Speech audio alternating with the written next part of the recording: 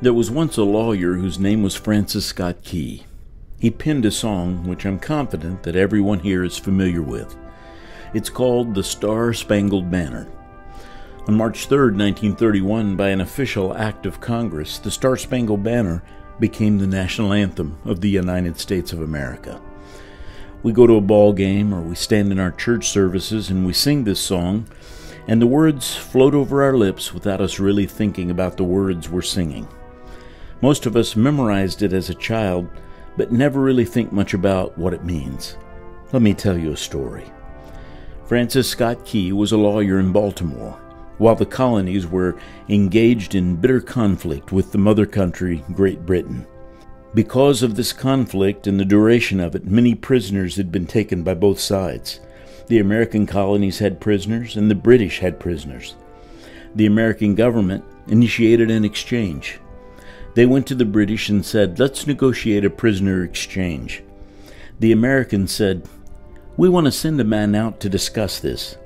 You see, they were holding the American prisoners on ships about 1,000 yards offshore. They said, "We want to send a man named Francis Scott Key out to negotiate with your officers to see if we can arrange a mutual exchange." At the appointed time, Francis Scott Key went out in a rowboat to negotiate with the British officials. They reached an agreement that men could be exchanged on a one-for-one basis.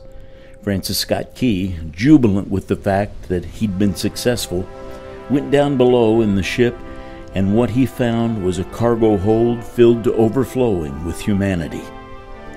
He announced to these American prisoners, "Men, I have news for you. Tonight you will be free." He said, "Tonight I have successfully negotiated your release and your return to the colonies." He said, "This very night you'll be taken off this ship, out of this filth, and out of your chains." As he went back up on deck to arrange for their passage to the shore, the British admiral came up to him and said, "We have a problem."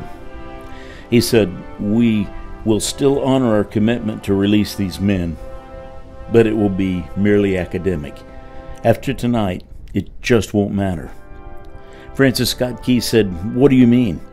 The admiral said, "Mr. Key, I have just learned that tonight we have laid an ultimatum upon the colonies." He continued, "Your people will either capitulate and lay down the colors of that flag you think so much of, or, you see that fort right over there, Fort Henry? We've been ordered to remove it from the face of the earth." Francis Scott Key replied, "How can you possibly do that?" The admiral turned his attention to the sea and said, "If you will, scan the horizon of the sea." And as he looked, he could see hundreds of tiny dots, and the admiral said, "What you're witnessing is the entirety of the British war fleet." He said, "All of the gunpowder, all of the armament of the British naval fleet is being trained at this very moment on the destruction of that fort. They will be within striking distance of Fort Henry in a matter of minutes." He said, "The war will soon be over. These men would be free anyway." Francis Scott Key said, "But you can't shell that fort. That's a large fort that's full of women and children. It's not even predominantly a military fort." The admiral said, "Don't worry. We've left them a sure way out." He said, "Do you see that flag way up on the rampart? We've told them that if they will lower that flag, the shelling will stop immediately. We'll know that they've surrendered, and you'll all be under British rule again." Francis Scott Key went down below and shared with the men what was about to happen. They said, "How many ships do they have?" He said, "Hundreds." As the ships got closer, Francis Scott Key went back up on deck. He told the American prisoners down in the hold of the ship, "Men, I'll shout back down to you what's happening as we watch." As twilight began to fall, and as a haze hung over the ocean as it does at sunset, suddenly the British war fleet unleashed their nightmarish torrent of fire. The sound was deafening. There were so many guns that there were never any breaks in the thunderous attack. Francis Scott Key would later relate that it was absolutely impossible to talk or even hear.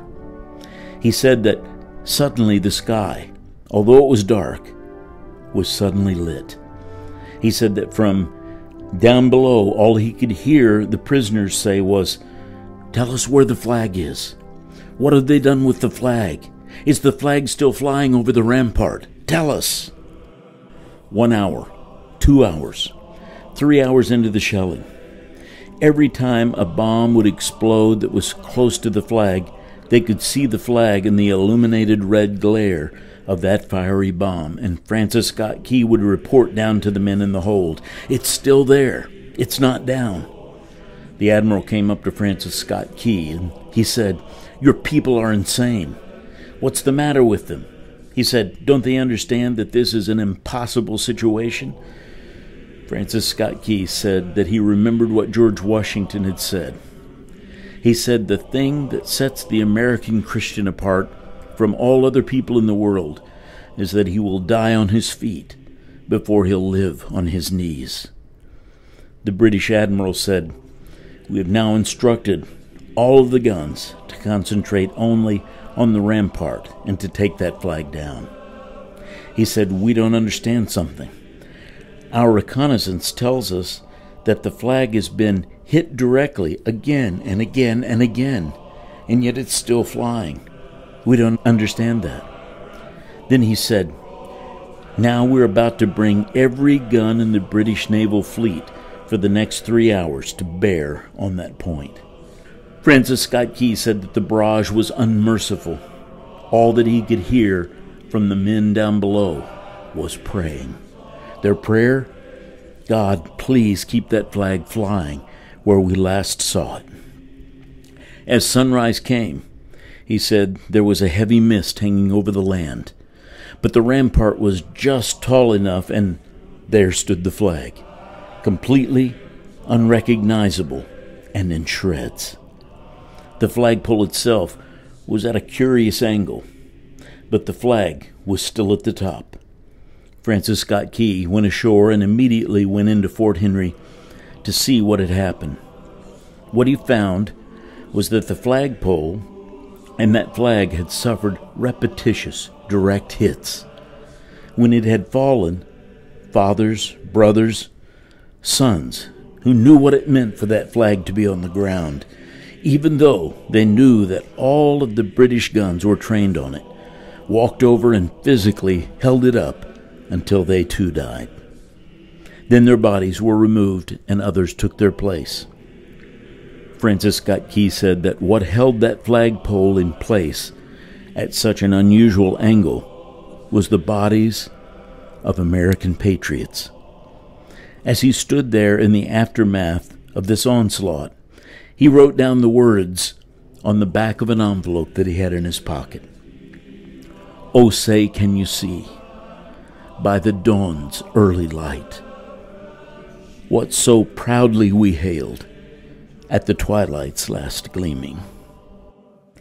And the rocket's red glare, the bombs bursting in air, gave proof through the night that our flag was still there. Oh, say, does that star-spangled banner yet wave o'er the land of the free and the home of the brave? Oh, yes, freedom isn't free, and these patriots paid the price for freedom."